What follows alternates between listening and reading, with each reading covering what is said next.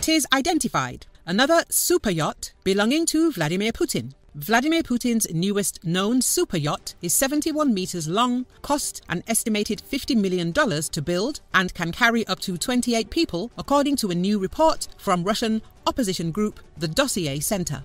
According to insider media outlet, the vessel, called the Victoria, is based in Sochi but in October docked at a Turkish port near Istanbul for repairs, according to ship tracking data cited in the report. Construction on the yacht began in 2005 at a Russian military facility that typically produces nuclear submarines, according to the report, citing unnamed sources close to Putin. The Dossier Center, an investigative outlet funded by exiled petroleum oligarch Mikhail Khodorkovsky, is, by some estimates, once the richest man in Russia, last month revealed that Russia had accidentally doxed its own spies by uploading their addresses onto a public city hall website.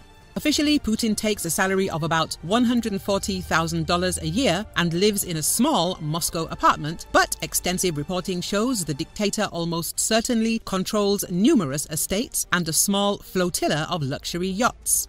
While there's no official estimate of his net worth, observers have pegged it in the tens of billions of dollars. After Russia invaded Ukraine last year, authorities seized a $700 million super yacht linked to Putin with 6 floors, 2 helipads, a swimming pool, a beauty salon, and gold-plated bathrooms.